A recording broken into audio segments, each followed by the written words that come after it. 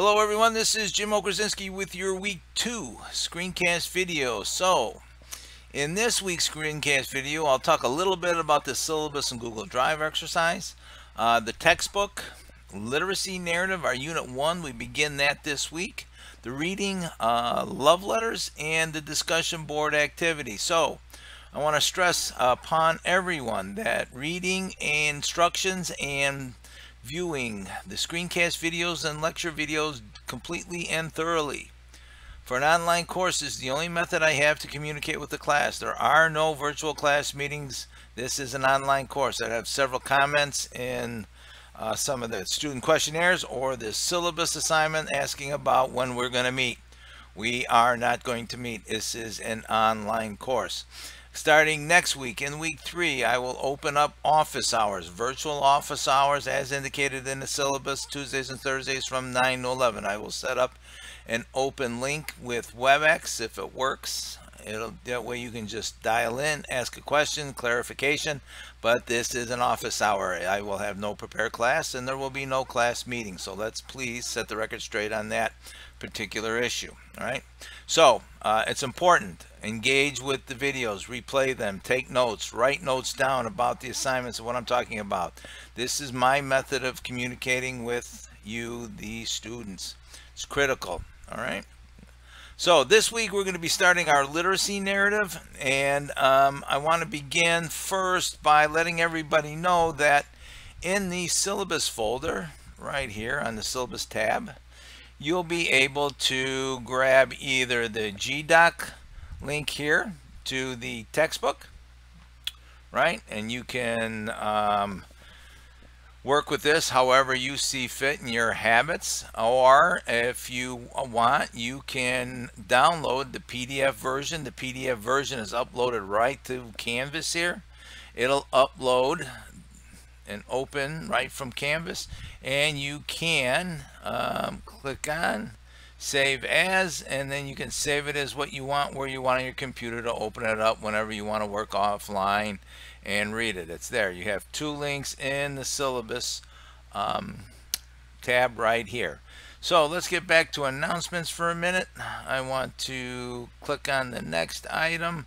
We'll have the textbook is there, the syllabus and Google Drive exercise. You want to make sure that you are copying the link to your Google Doc. I don't care if it's the Word doc. I'll open it up in Google Doc. Whatever it may be out of the syllabus folder there. It's got to be a public link. A link in the syllabus and Google Drive folder right here. Once it's in the course folder, once it's in this syllabus and Google Drive exercise folder, that document becomes a shared document, as you can see here. So that way, when I open up that folder, that link in Canvas, it's going to take me right to the document. It's kind of critical that it is a shared link. If you're uploading directly from your drive and you're trying to put it into the Canvas assignment, it won't give me access because it's only in your drive. It's got to be in that shared folder so that way I can see it. All right, it's critical for all assignments that we're going to be working on moving forward. So like I said, we're starting on the literacy narrative, our first unit and our first essay assignment. So if we go down in the module section to unit number 1, literacy narrative, we have the overview here, which will give you an overview of exactly what it is we're doing. And the overview and the objections actually gets you to the first reading. Love letters. Clicking on this, this should take you straight to the PDF for love letters. This is our first reading. It is a literacy narrative written by Megan Foss. Okay, as I scroll through this here, you see section 1. All right, and it begins her story and it works its way all the way straight through, and you will see if as I scroll to, let's see where section 2 comes in. You'll find section 2, and then ultimately if I continue to scroll, there'll be a section 3. This is a 3-part literacy narrative, and everybody should focus on not only the story but really it has to be kind of critical as to how we look at the purpose of writing, and audience and language are the three essential tools here. So this is your reading. Let's go on to the next. What do we got here? Okay, so once again, I've got the link to the textbook.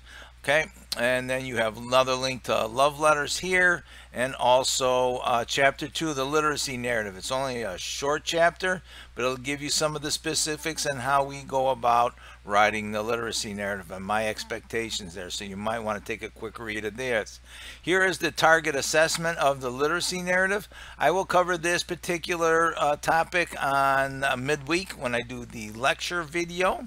But for this week, you do have a couple of discussion board posts and responses to work on. So let's take a look at the first discussion board this week, discussion board number 2. Okay, you have an estimate of time. Okay, throughout the course, we will focus on purpose and audience and writing, and that's what we'll focus on in love letters and analyzing that. Okay, even within a narrative, purpose and audience can make the story come alive while setting the stage for a dynamic telling of everyday experiences.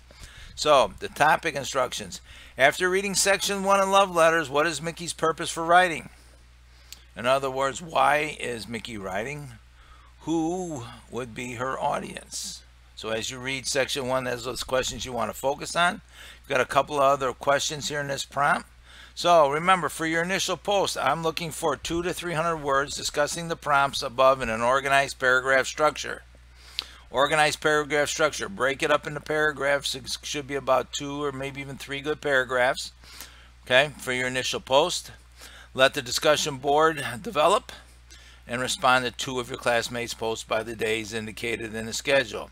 Spread the conversation around. Okay, don't be a discussion board hog and immediately just grab 2 people and bunch up responses on like maybe a half a dozen students. Wait a little while and then move your responses around. The grading criteria. A successful initial post will meet the expectations, community instructions, both in content and development. 2 responses should engage with context specifically and advance the conversation forward.